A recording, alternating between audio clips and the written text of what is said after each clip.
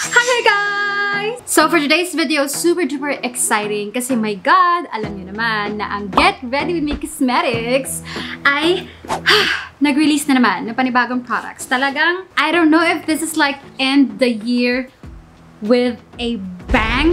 Oh my gosh! Kung hindi niyo pa alam, naglabas na ang Get Ready With Me Cosmetics ng latest product nila, ang Lip Speak True Matte Lipstick. And they have 10 beautiful shades. At yung lipstick na to is merong squalene, shea butter, vitamin E, animal test-free, and of course, vegan. And I know napunta kayo dito para makita yung swatch. So, wag na natin patagalin. Let's do this!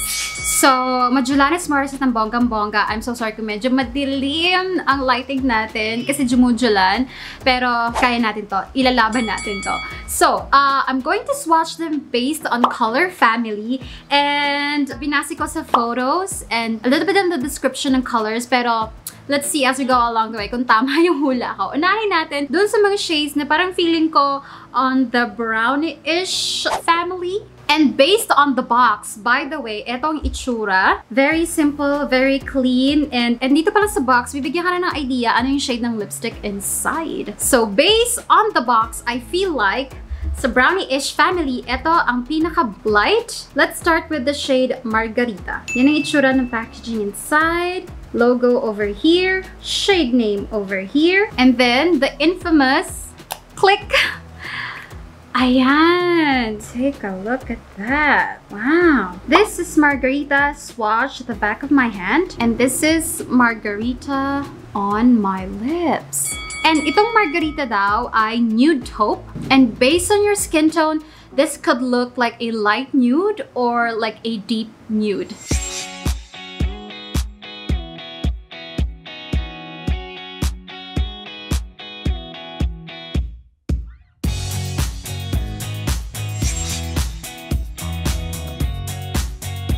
So the next shade we have, you guys, is called Cheesecake Supremacy.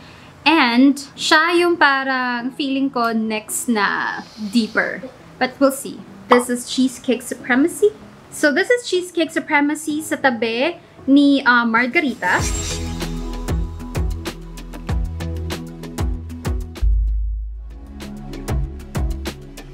And this is Cheesecake Supremacy on my lips. And actually, papasa din siya sa pink family.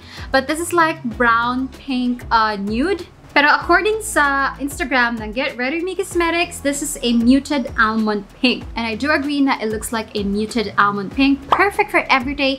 And I feel like perfect for a lot of skin tones. But very, very quick issue lang. Huwag kang masyadong matigas mag-apply. Sa sobra kasing pagka-slant niya, ayan na, sa sobrang pagka-slant niya, yung pag-apply mo tuloy, pag ganyan. So may tendency talaga na madaling maputol ng ganon. Kung medyo higher pa ng slight, less slanted, pag ganyan. So, less tendency to break. Pero, my fault. Masyado akong madiin mag-lipstick. So, pag mag-lipstick kayo nito, huwag kayo masyadong madiin. But yeah, this is the very beautiful Cheesecake Supremacy. Next shade that we have is called Piña Colada. So, eto si Piña Colada besides Margarita, Cheesecake Supremacy, and it's like a burnt orange entry. And this is Piña Colada on my lips. And parang nga siyang burnt orange. Pero you guys, what I love about this particular Piña Colada is hindi siya yung sobrang makalawang, if you know what I mean. Hindi siya yung talagang orangey-orangey. Brown, orange, and red. Ayan. Pag pinaghalo-halo mo yun, perfect balance ng tatlong yun, you have the shade Piña Colada. And again, perfect for all skin tones. This is Piña Colada.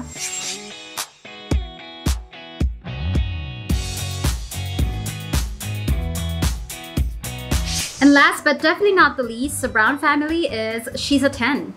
So eto si She's a 10 side by side with Margarita, Cheesecake Supremacy, Piña Colada. Kita nyo naman difference. Siya ang pinaka-deep sa brown family. Although ito talaga, feeling ko sa pink talaga to. The photos fooled me. And this is She's a 10 on my lips. Ang ganda rin. Oh my God. According to Instagram, this is nude brick brown. And I do believe nude brick brown siya. It is brown, pero hindi siya yung maduming brown. It's a very pretty brown.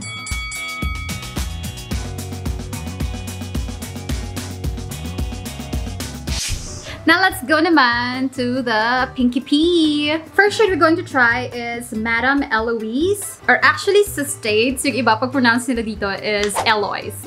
But in French, it's Eloise. Alright guys, so this is Eloise swatch at the back of my hand. And this is Summer Eloise on my lips. And according to Instagram ng GRWM Cosmetics, this is a medium nude pink. And naniniwala ako na it's a medium nude pink. It's an everyday pink na nakakabata, na nakaka-fresh. I love this so much! I mean, it's too light for me para gamitin sa, I don't know, sa mga events. Kasi pwede ako ma-wash out or something, I don't know. Pero for everyday pink, this is it, honey.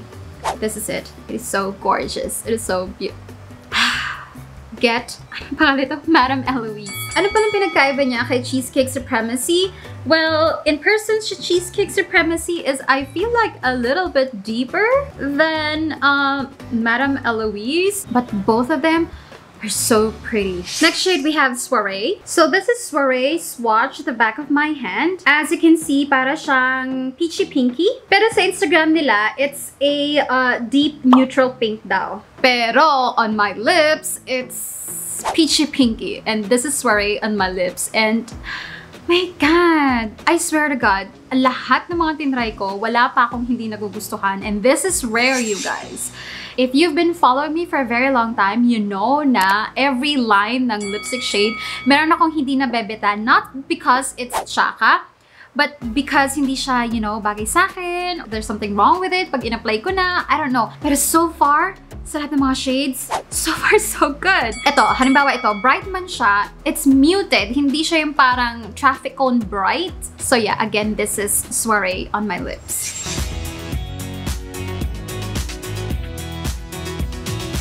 Sayang lang talaga guys, kasi alam mo yon, napaka-konti ng natural light ko. I had to have a help from a ring light. But you know what? I'll try to do another lip swatch for my Instagram page using like 100% natural lighting. When I review some of the shots, true to itself yung shade. I swear to God, what you see on my lips, ganun siya. Well, depende na lang on your skin tone. Dun tayo magkakatalo. Skin tone and undertone. Okay, last but not the least, on the pink family, we have on Wednesdays. Because on Wednesdays, we wear pink. That's what they say. So this is on Wednesdays. Swatch the back of my hand. As you can see, dun sa tatlong pink natin, siya yung pinaka-brightest. And this is on Wednesdays on my lips. And I kid you not, this is bright. Hindi siya like overpowering bright. Medyo, yun nga eh, muted bright, if that's even a thing. Alam mo yung shade niya, it's on the brighter side, pero hindi siya like in your face na parang neon pink, if you know what I mean. And normally, I don't wear shades like this. Yung parang siyang summery pink. Like, that's like the best description I can give you. And sa Instagram ng GRWM Cosmetics, it's a coral pink with warm undertone. Maybe that's why. It's bright because it's coral pink, pero dahil warm undertone siya, hindi siya yung boom. Alam mo yun, coral pink. But this is like the closest thing to a Barbie pink. For me, ha? Oo, for my skin tone, yung register niya sa akin. Parang ganda pa rin niya. Ba't ganoon? So yeah, this is on Wednesdays. Next shade natin, not necessarily pink, pero we have Berry Pepper. So this is Berry Pepper swatched on my hand. Ayan, compared to the other shades. Okay, ngayon pa lang sasabihin ko na one thing I like about this lipstick, ang daling mag-overline.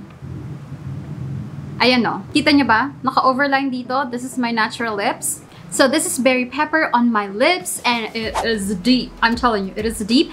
Pero hindi siya like nakakatakot. Alam mo yun, it's a type of deep na very friendly pa rin naman. And according sa Instagram page, it's supposed to be a berry with warm undertone. Maybe that's why. It's the kind of berry na pwede pa rin naman for like daytime use. At ang ganda rin niya. I mean, do I need to explain it further? It is so pretty.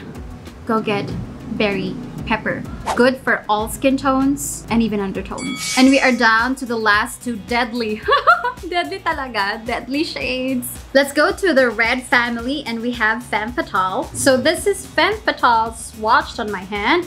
At ayan siya, compared to the other shades. I'm so sorry. I butchered my arm swatch. But this is Femme Fatale on my lips. Hindi ko na kailangan explain. Hindi ko na kailangan sabihan pa na kung ano-ano, kundi go get Femme Fatale. Because ito yung sa mga lipstick line, rare na maglabas sila ng a blue tone red. And according nga sa Instagram page nila, this is a cherry red with blue undertone. And for me, I call this a Snow White red. Kasi, bilhin niyo na. Yun na lang sasabihin ko. Yun na lang masasabi ko. Bilhin niyo na to, Femme Fatale. I kid you not. It is one of the most beautiful reds out there.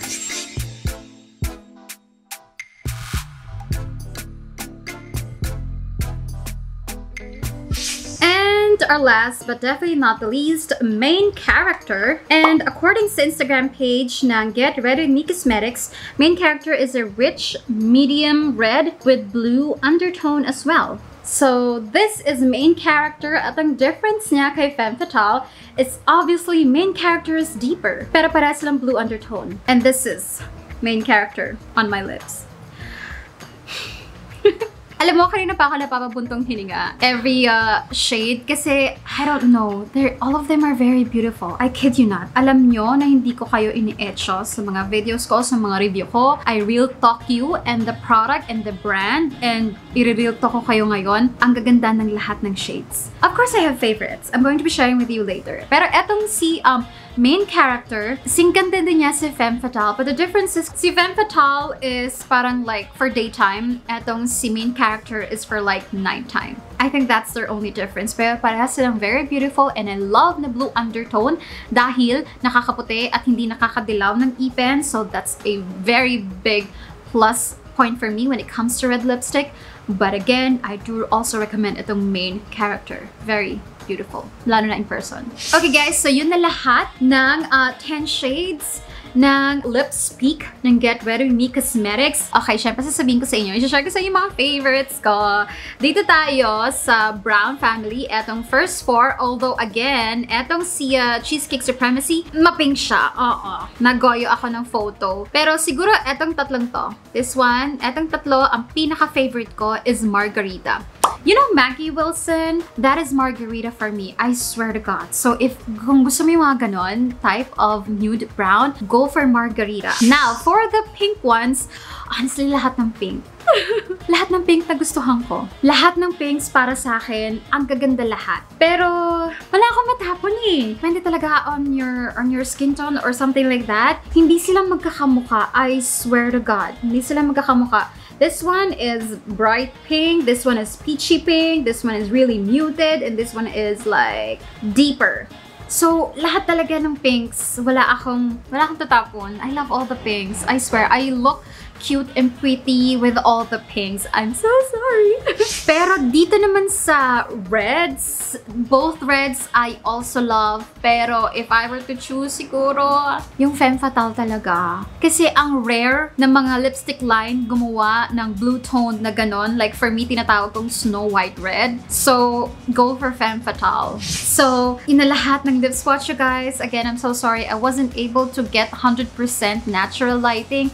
Pero I swear to God, accurate. Yung nakikita ko sa viewfinder with this kind of lighting setup, what you see, ganun talaga ang itsura niya. Again, depende on your skin tone kung paano siya mag-register. But I hope I was able to give you an idea on the shades, and I do recommend them, you guys. Introductory price niya, $349 if I'm not mistaken. Yung normal price na $395, it is on the expensive side.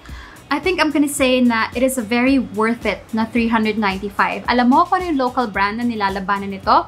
Sunny Space. If you're, I kid you not, kaya niyang labanan ng Sunny Space and some more international brands. Kasi ang ganda ng quality, very creamy, walang tugging, hindi siya drying sa pag-apply pa lang. And for the first time, sasabihin kong worth it yung $395 for a lipstick. Yun yung regular price Kaya, i-grab nyo na yung $349 price niya, introductory price niya, now na. So yeah, that's it for today's video, guys. Thank you so much for watching. And again, maraming salamat. Get Ready With Me Cosmetics and May Layug for sending me a love package. Thank you so much. And congratulations, lalo na sa'yo, May. And of course, congratulations sa buong team ng Get Ready With Me Cosmetics. So, alam niyo yun, enjoy the holiday season, enjoy the break, and you deserve it. And yeah, congratulations. And kayo guys, show your love and support to Get Ready With Me Cosmetics at kay May Layug. And walang halong echos, maganda yung quality ng lipstick. And yun lang ang tanging kong issue for my preference, masyadong slanted yung applicator. Kaya for me, madali siyang mababali kasi slanted siya ng ganyan. Just be careful. Oo. Again, it's a white packaging. Dumihin. Make sure na pag nag-apply kayo ng lipstick, malinis ang inyong mga kamay. So again, that's it for today's video. Thank you so much for watching and I will see you in my next one. Bye-bye!